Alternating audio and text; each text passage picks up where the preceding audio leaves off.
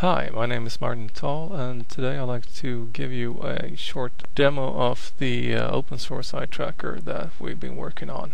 So I'm going to start off here by showing some features of the interface. We have 3 buttons here on the right, and I'm going to go into the setup here.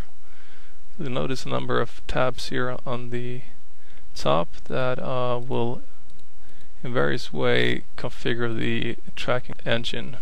The first option here is to set the mode of operation. We can have a head-mounted setup where we locate the center of the pupil.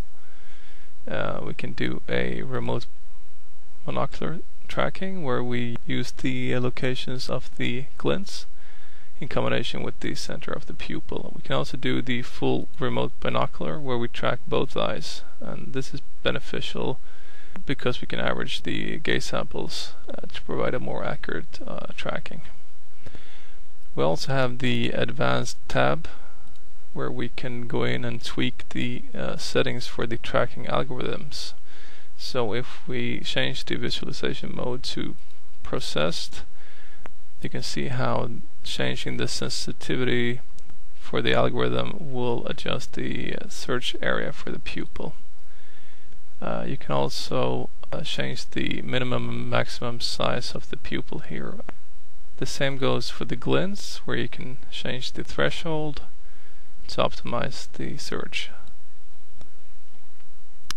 Now in this window we will select that we have 2 infrared light sources, and we will place them according to the physical setup.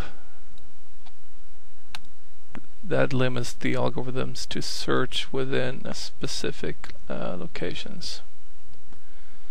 You can activate the automatic optimization of the algorithms by clicking the checkboxes here. By hovering on the main video window here, you can see that we're tracking at 178 frames per second, utilizing 12% of the CPU and a total of 181 megabytes of RAM. So I'd like to do a calibration now, and I want to do a 9-point calibration with random order at a dark gray background with white points. And then you click the calibrate button. Now 9 points will be displayed with this animated transition.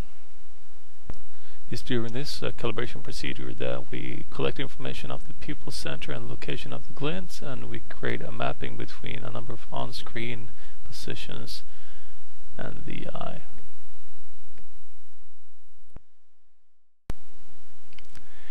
Now you can see that the red dots indicate the left eye and the blue dots the right eye.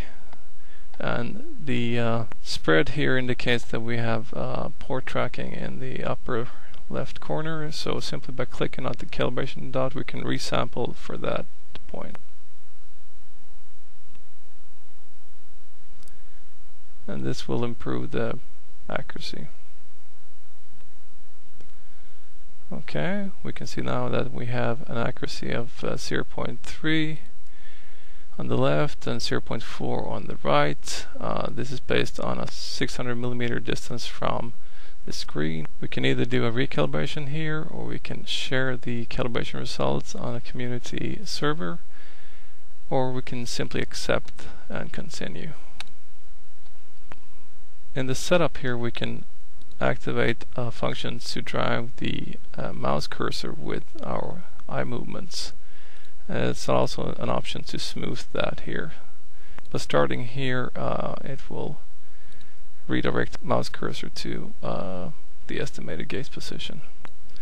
Another thing we can do is to launch the network client. So I'll go into the setup and turn on the data and command server. Now we can connect to the network server, and you can see that it's streaming the gaze coordinates here in real time. So this is 160 something samples per second that we're getting here, and you can use this API to your own applications.